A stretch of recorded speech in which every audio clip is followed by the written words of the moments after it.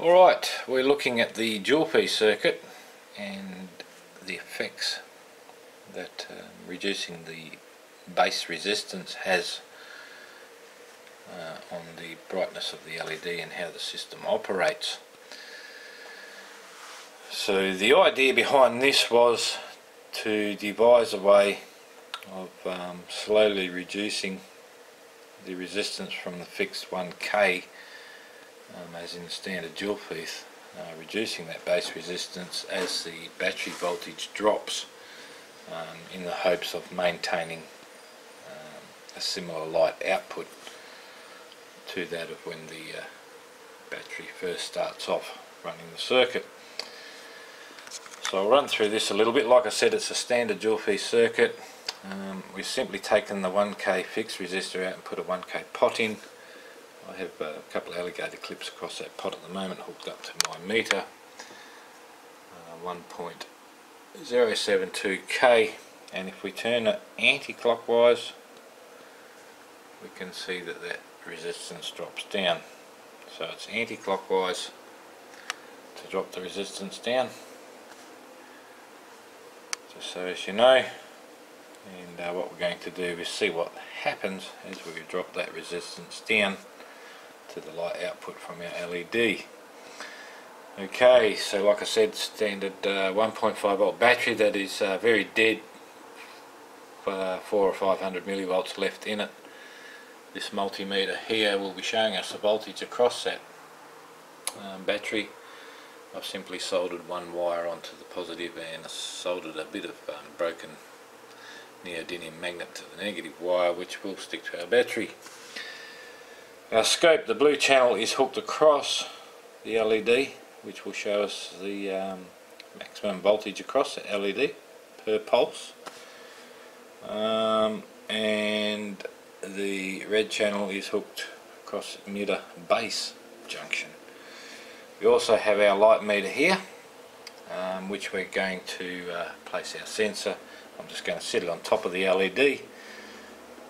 That will also show us what happens to the light output of our LED as we decrease the base resistance. Okay, so we can get rid of our multimeter that was showing us our resistance value. Once again, anti-clockwise reduces the resistance across that pot, which in turn will send more current to the base, which will show on the scope as a higher voltage. While we do that, we can watch the voltage across the LED. We will also be able to watch the pulse width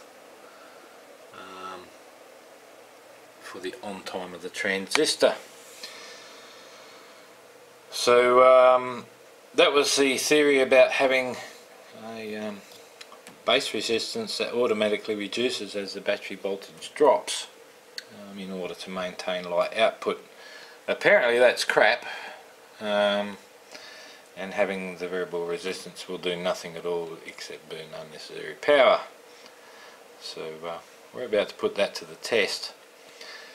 Okay, so we'll fire up the system on the full 1K to start with. Reasonably bright LED, that is a 10mm LED.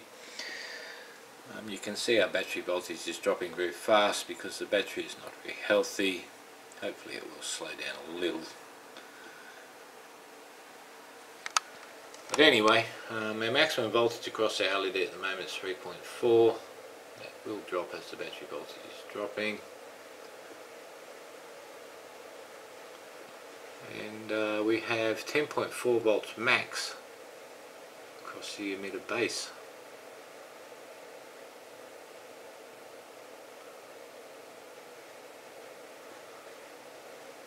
That is during the off time. As you can tell, our little point here is the off time, that is the on time. We were probably looking at about 700 millivolts. Let's see if we can actually pick that up.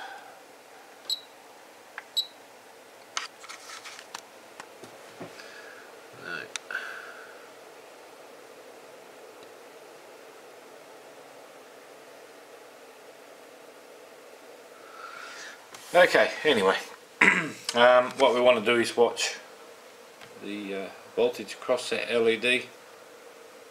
I do have it polarity correct, so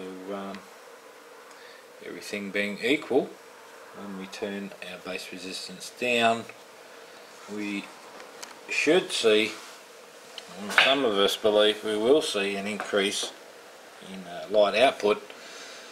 There are others that believe it will make no difference at all, just burn unnecessary power.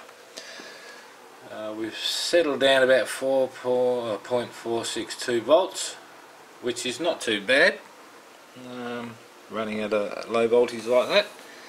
So now we're going to decrease the base resistance, and let's have a look at our maximum voltage value across the LED, and also watch the pulse width, the on time and the width of the off time.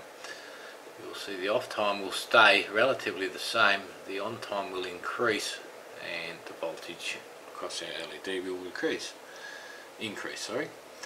So turning it down now, reducing the base resistance, and you can see our maximum voltage across the LED is indeed climbing. Our pulse width is also increasing. So you can see we are increasing during the on time, but the off time during the LED on time is pretty much all staying the same. So very clearly reducing the base voltage is increasing our voltage across our LED. But is it increasing the light output? Well, due to the fact that the LED on time, which is the transistor off time, stays relatively the same, we can safely say we're getting more light output when our maximum voltage across the LED rises. But we'll put our light meter on top here, turn it on. I'll try and get it right next to the switch. I'm simply just going to set it on top like that. Okay, so 4.56 volts, 3.36 volts max across the LED at the moment. That is the full 1K.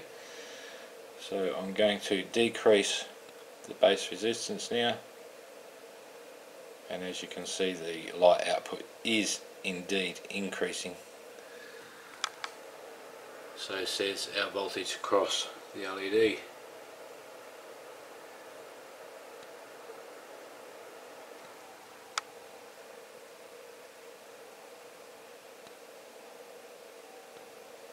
Back to the 1K position. Now you'll see it climb up because our battery is recovering a bit, but of course we would go down very steadily instead of loading it hard like that. Maybe every time this battery drops down 0.001 of a volt or 1 millivolt, we would decrease our base resistance by 1 ohm. So once again, you can clearly see decreasing the base resistance increases the light output.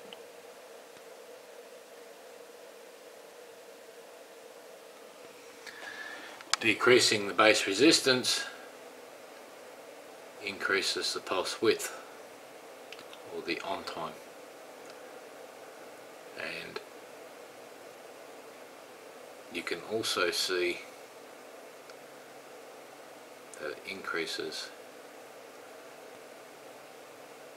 our base voltage, which would mean an increase in current to the base, which means an increase of current flow through L2, and all that seems to be happening at exactly the same time as we get an increase in light output.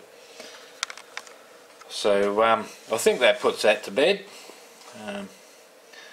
Like I said, there are some out there that are saying that that was going to make no difference at all, and came out with all this fancy bookwork that's supposed to back up their claim, but our bench test is showing us something very different. Very different. you can't see a light output increase there, and perhaps you need an eye check. So one very good example, guys, how actual bench work,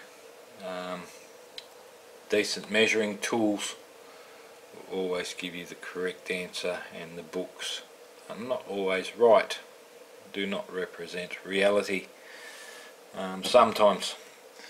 So there's no better way of finding out the truth than to carry out the test on your bench and watch the results for yourself. And those results are extremely clear.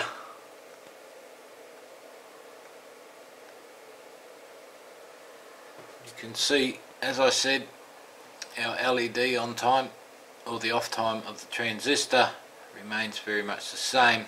The on time increases, which means an increase in pulse width. Just all seems to happen exactly the same time as the light output increases, and the very same time we reduce the base resistance. Okay, so I hope that's cleared that up and sorted out the bullshit from the truth, and now we can all get on with continual development and see what we can do with these simple little Joule P circuits. Thanks for watching, guys.